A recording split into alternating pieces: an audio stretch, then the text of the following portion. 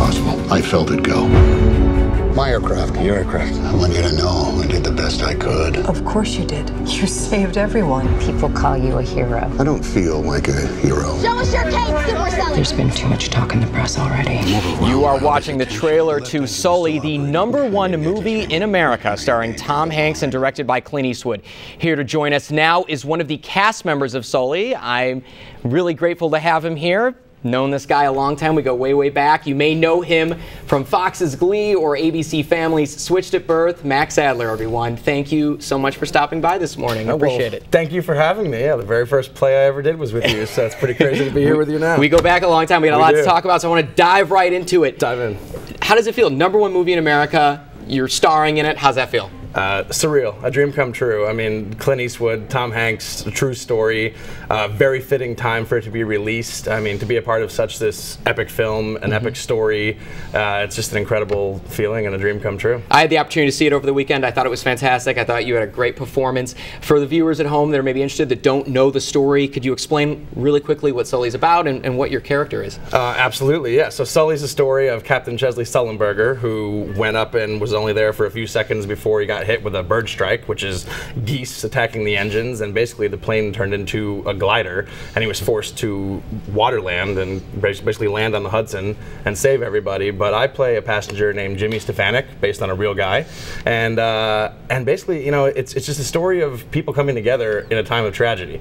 It's like I would think in a situation where the plane goes down, everyone would rush off and worry about themselves or their own family and kind of stampede over people, and this was not the case. Like, everyone came together. The gentleman led all, you know, children and women off first. People gave clothes off their back to protect people that were, you know, shivering and freezing. Like, it was an amazing story of really heroism from Sully, but all the passengers as well. You mentioned rushing and stampeding. I did. You were obviously directed by Clint Eastwood.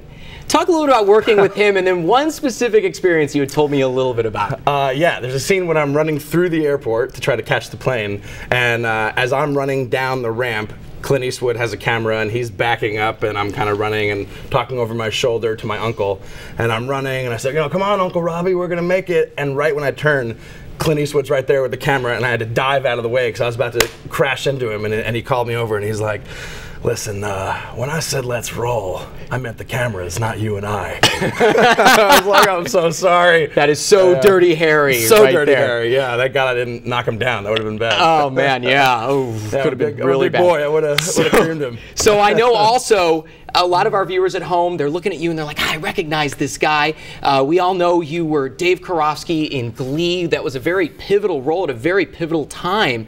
Talk a little bit about what that experience was like, and that you think kind of that launched your career basically. It was GLEE. It was kind of the start of it, correct? That was the start. That kind of changed everything. And as you know, big Nip Tuck fan, and love Ryan Murphy, and I did show choir, and so to be on a show that he created, that wow, look at, you know, that's years ago. But yeah, so I mean, it tackled bullying at a time when bullying was all over the news. It was, you know, on Anderson Cooper and Ellen, and you couldn't turn on the TV without hearing about a tragic suicide or a loss of a teenager who's going through, you know, bullying at school. And I think what this show and this character did was kind of shine a light on the victims of bullying and show them that, you know, it's not your fault, you don't deserve it. Like, being who you are and being unique is what makes you special and what's awesome, and the bully is the one that has some problem. And so to get to portray that and hopefully help a lot of people was amazing, and it kind of transcended just a TV show. And then you're also going to be in the upcoming season, and you've been on Switched at Birth for a while, in another very kind of socially relevant role. Correct? Yes, Switched at Birth tackled campus assault and accusations of rape on campuses, which is still a very, you know, hot button issue. And this is the scene right here we're taking a look at, right? This is the scene right here. Yeah, this is when we're talking about what really happened, because there was kind of a gray area in that they dated before and there was previous consent, and, you know, it kind of tackles both sides from the guy's point of view of that. You know, yeah, you want to hear yes, but not necessarily silence doesn't mean yes. You know, you have to, like, get the consent. So that kind of is a lesson for all the guys out there. And then just to show about the accusations, what that can do to somebody. Like, once you're accused, it kind of ruins your whole life. So it's a very slippery slope, and you have to know what you're getting into, and we tackled that. Very, very hot button issues, and I wish we had the entire segment to keep talking. And folks, we're going to be doing a Facebook Live after the show for more Q&As. We're going to really dive into it even more with Max over here.